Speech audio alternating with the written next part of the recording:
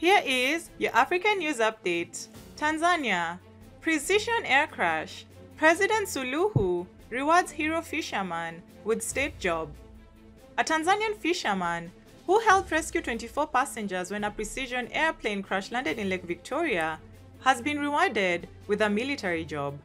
In a directive issued by Tanzanian President Samia Suluhu, she instructed that Mr. Jackson Majaliwa be recruited into the country's firefighting and rescue brigade. According to Tanzania's Prime Minister, Jackson Majaliwa, the fisherman has also been rewarded $5,000. He will also receive additional training in rescue operations in order to sharpen his skills. President Samia said she was touched by the courage of the young man and has ordered the Interior Ministry to recruit him into the firefighting and rescue brigade so that he can be equipped with additional training and expertise in search and rescue missions.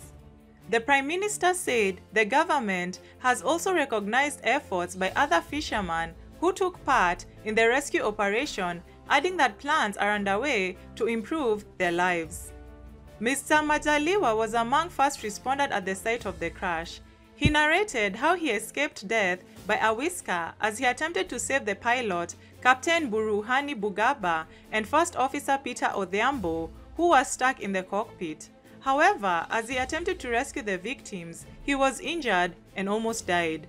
He was rushed to Kagera Referral Hospital together with 25 injured passengers, including a Bukoba airport employee who was overcome with shock and lost consciousness. Thanks for watching. Please subscribe, follow, share, and like our video. It's the best way of supporting us. And remember, Africa is watching.